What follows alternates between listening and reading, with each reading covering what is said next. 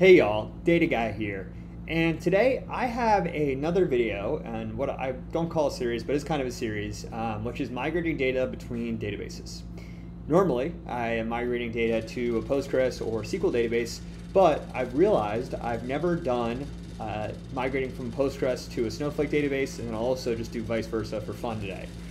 So that's exactly what we're going to cover in this video, show you how you can migrate data from a Postgres database to a Snowflake database, but also incorporating more advanced things like batch processing, showing you how to build your own data transformations, doing data validation, logging, so you have really detailed error logs when anything goes wrong, and then also retry mechanisms and incorporating parallelization so that you're running really efficient, and also pipelines that are almost self-healing. You know, they can, if there's a simple error that they can quickly get past, they'll quickly get past it.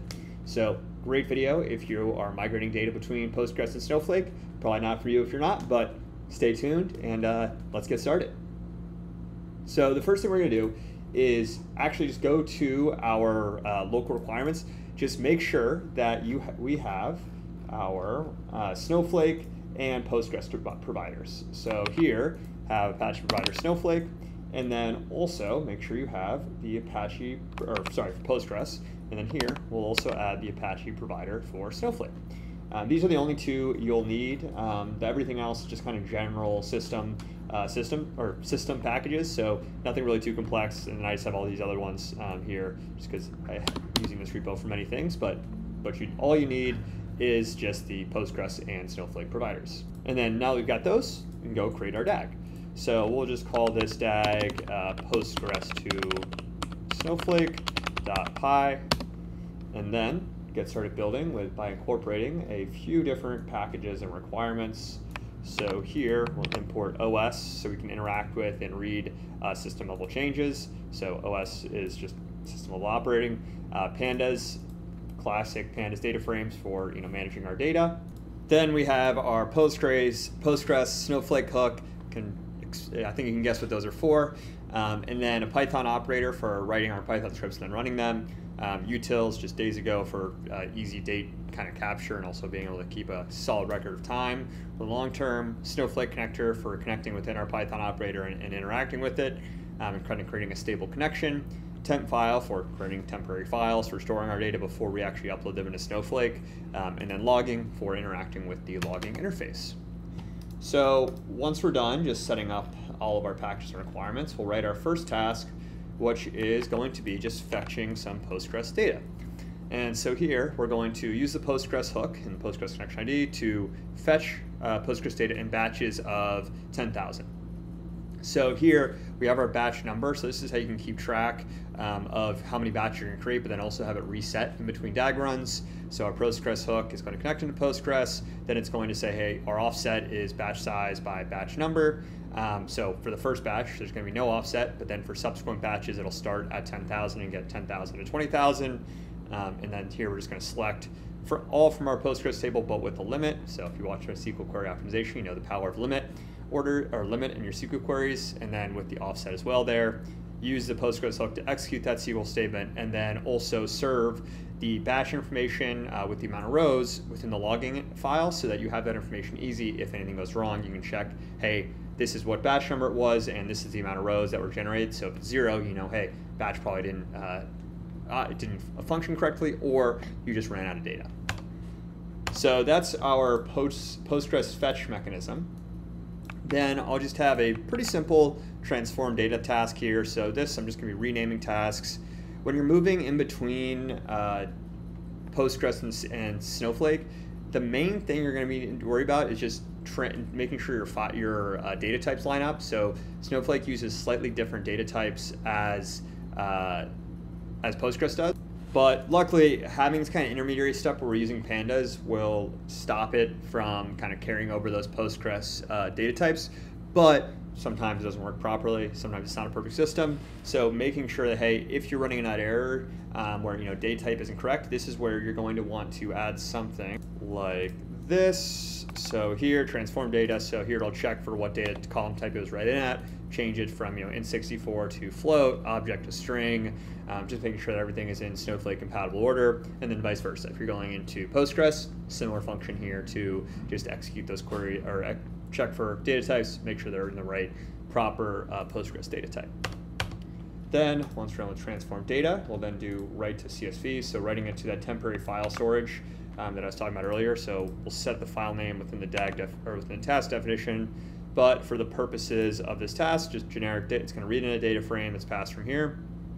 Have a file name that's read in as well, and then to CSV, going to write this to a local CSV using that temp file storage. So it's just kind of created ad hoc. So you will need to have enough storage just to fit at least the batch size in there, and then just give you hey, written data to CSV file, so you have a location to pull the file name from. And then our big meaty step is going to be uploading into Snowflake. So here, upload to Snowflake, Snowflake hook, connection parameters, so just establishing our connection to Snowflake, creating that connection using the Snowflake hook, and then creating a connect value, so connection that has all of our different Snowflake parameters in there. You can also just use a Snowflake connection within the UI and then pass it in, pull it from here. But you can see here, Snowflake hook. Basically, this is what's happening here is reading in all the connection parameters from your Snowflake connection ID, then bringing it into that Snowflake hook and storing in this connection parameters array, and then pulling those values out and using this for this connection, then creating a connection cursor object, and then using this execution to say, hey, put these files from the file name that we're pushing in from the previous task, which you'll see once I put all these tasks together, then execute this statement, copy into my Snowflake table, file format type is CSV, field optionally enclosed by blank, and then on error continue. Something to call out here too is sometimes you might need to create your own custom file format. Use the example data output as an example, because I've found that CSV file format, the default one for Snowflake, can sometimes cause some issues. So just important to keep an eye out there. Once that's all done, just closing out the session, putting in the data that we're uploading within this task into the logging file, and boom, all set. Then what we're going to do next is actually write a data validation step. So even after you migrated, if you're just not checking, you're opening yourself up for failure. So I wanted to include a step here that's going to actually validate that data.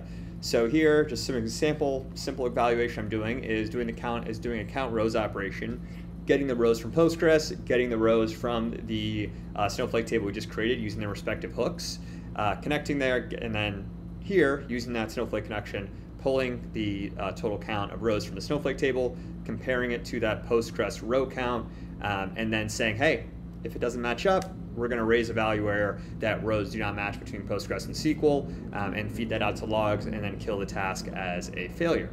And this is a step that a lot of people kind of forget about and will think, hey, I'll just do it automatically. Why bother doing it? Or sorry, not do it automatically, but do it yourselves. To that I say, why do it manually when you can have a task that does it automatically as part of a check process, eliminates that human error vector, and just lets you be more confident that, hey, every piece of data that's gone through this pipeline, I know it's at least past the basic form factor check. And then here you can also add your more complex data quality checks, data validation tools to that task as well. Then here, we'll go to transfer batch tasks. So here we have a data frame that's going to fetch Postgres data. Again, just passing from that batch number. This is just a task that we're going to kind of work into the middle of it. More of essentially just a transfer task that's going to kind of wrap around a lot of the functions we created. And so here we have fetch Postgres data using this transfer batch. Batch number is going to be whatever the batch number is. It's going to, so this will be iterating through here. And then if the data frame isn't empty, then start transform data. So making sure that, hey, it's not just an empty data frame and running these processes for nothing.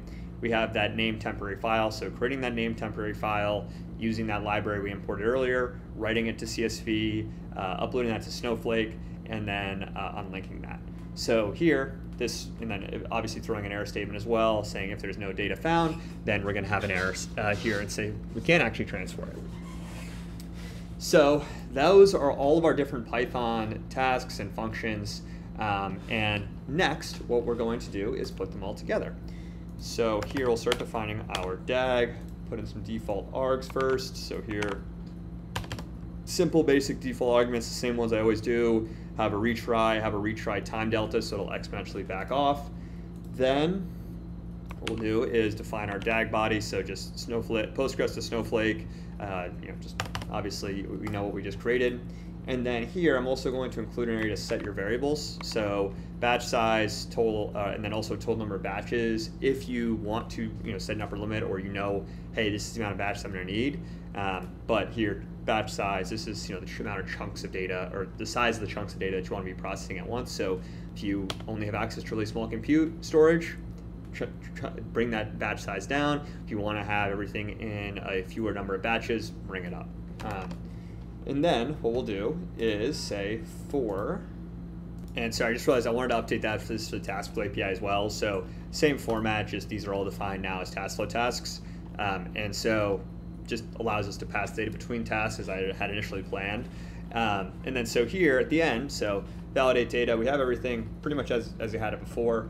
But what I want to focus on just down here is we have for I and range, so this is total batches. Essentially what we're doing here. So here we have it where, sorry, instead of the for I in loop, which you should never do, here what we're going to do is get that batch numbers, get the total number of batches, then use the .expand method to process all those batches in parallel, all these transformations in parallel, do the write to CSV in parallel, and then the upload to Snowflake in parallel as well. So the .expand method just basically means instead of needing to create all those different tasks independently, we just have one task instance that'll iterate through every single batch there at the same time. So leverage the massive power of Airflow's parallel computing to do our batch transformations better. And that is truly all I have for you today. I hope you've enjoyed this video. I hope you have a great rest of your day. Data Guy out.